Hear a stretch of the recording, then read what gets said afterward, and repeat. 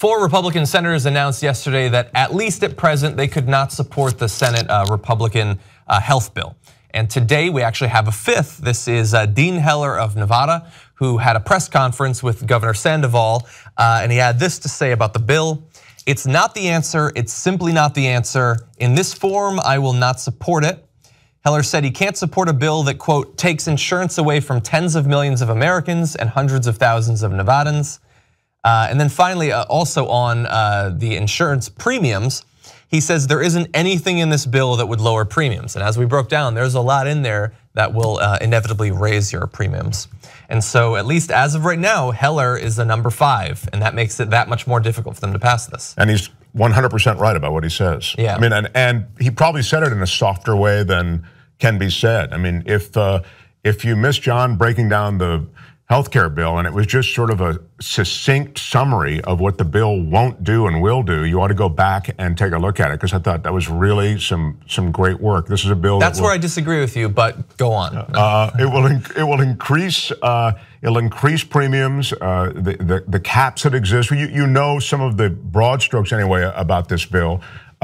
We still don't have a CBO report on it, and that will come. But this bill obviously is a money grab. This is a bigger money. I wasn't a fan of Obamacare initially because I felt it was a money grab for insurance companies. Yeah. This is a money grab for rich people, unlike anything I've ever seen. Yeah. And in its wake, it will leave a lot of sick and dying people, literally.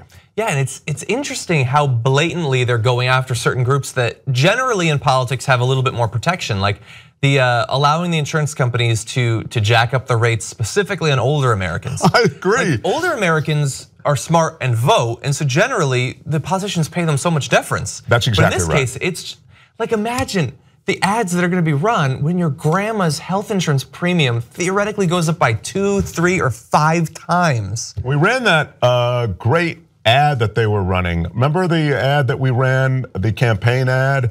It might have just been a general ad about the woman going and hawking her wedding ring. Yes. Grandma was also in some kind of. The father gave away his pickup truck. He sold his pickup truck to get money for the kid who's in the hospital. Right. And these things literally will happen. But John is right. You know, the AARP. That is a group of people who have a serious lobbying power in Washington. Those are all senior citizens. I mean, you become AARP way before you think you should be, but the fact is that's a constituency that has some lobbying power. So for them to be carved out specifically as people who will have premiums raised, that's amazing. And of course, it's unsustainable. So you're telling me that you're going to raise premiums on the oldest Americans who will need it, who are going to be sick and are going to be in desperate situations vis-a-vis their health. You're going to raise rates on them. It's unsustainable. You're going to lose them, in other words. Yeah. So it's a. Yeah, we might unfortunately literally lose them. Right, we'll literally lose them, and of course, and what will happen is the younger people will opt out of the whole thing because and there's nothing in the Senate bill to require them to have the health insurance. And that's why the sustainability becomes a question, right? Yeah, exactly. And the AARP has already put out a press release there, of course, against this. So that's going to be consequential, and that might be one of the things that's causing Heller to think about this. Heller, by the way, is also up for re-election in 2018 in a state won by Hillary Clinton. What a coincidence. So that's a consideration. Now, it could be a policy thing. I mean, this is a state that has expanded Medicaid under the ACA. And so he's right, a lot of people in that state have gotten health insurance thanks to the ACA. And so that could be lost. So he's considered a moderate Republican, which means that someday he'll run as a Democrat. And so it could be that he's just being honest. But regardless of the reasons, he said he can't support a bill that takes millions off of health insurance, which is different than Ted Cruz's problem. Ted Cruz wants a little bit more leniency for the insurance companies, and they can maybe provide that, modifying the bill. But they're not going to modify the bill in a way that stops it from taking health insurance away from millions. And so Heller seems like a harder no at this point to overcome than some of the others. This bill is going to have so much stink on it, no one's going to want to go near it, I think. And when I say no, I mean they're not going to have, And have we been wrong before about these predictions? Oh, wait. Yeah, that's right. We have been. Yes, we have been. Yes, take everything we say with a grain of salt, but don't take in too many grain of salts because your health insurance is going to be worth much when you get older. You got to watch your diet. But yeah. But look, there are some 10-foot pole marks starting to show up on this bill. That's all I'm saying, and Heller's one of them. Yeah, the interesting thing, and this is based off of almost no understanding about how Washington D.C. really works, but the more it seems unlikely for it to pass, the more reason there is for those who are sort of on the fence to come out against it, because you don't want to be tied to this thing any more than you need to be, even short of a vote. If you weren't coming out vocally against it, you're still possibly going to be threatened by this thing, and so Heller makes that a little bit more likely, I think. One other thing I wanted to say, I tweeted about this because it struck me, it's odd that of all the things that are in this bill, obviously one of the biggest problems we have is that it's basically a gigantic tax cut disguised as a healthcare bill, and it has all these tax cuts.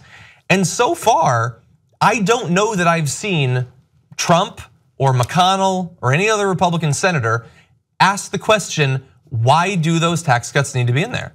Like theoretically, you want to make all these other changes to health insurance. Okay, you can try to explain why that's necessary to blankety blank and blah de blah. Why are the tax cuts in there at all? Well, that's a great point. It hasn't been mentioned. Make them defend that. They'll defend it. They'll be fine to defend it. But make them go on the record explaining why millions should be taken off their health insurance at the same time that Sheldon Adelson gets $44 million. Like at least make them say it on video. Yeah, the one thing that has been discussed, I mean, a lot, is how this bill was crafted under sort of cover of darkness. But I think it's a fair point that now that we know some of the specifics about the bill, we really have to give them a pass on a lot of those specifics. And that's one of them. Yeah, why the huge tax cut? Exactly, yeah. I mean, we understand why, but right, the whole thing's in service of the tax cut, obviously. Exactly, I would love to see them have to say that. And I don't know that we're gonna get it in the actual debate because it looks like it's gonna be about 10 hours. 10 hours on one of the biggest bills in years. Insanity. It's amazing. There were literally dozens of public hearings on the ACA. The debate went on for almost a year. All these attempts to get the Republicans involved and the different factions of the Democratic Party fighting about it. And that's obviously the cause of some of the problems that we both have on the bill. And we're gonna get 10 hours. 10 hours. That is insanity. Young Turks membership creates independent media. Believe me. No ads. Believe me. All the shows. Believe me. On demand. Believe me. Support independent media. Believe me. It's awesome, tremendous. You'll love it. Believe me. And by the end, you'll be thinking, you know, I'm like a smart person. TYTnetwork.com/join.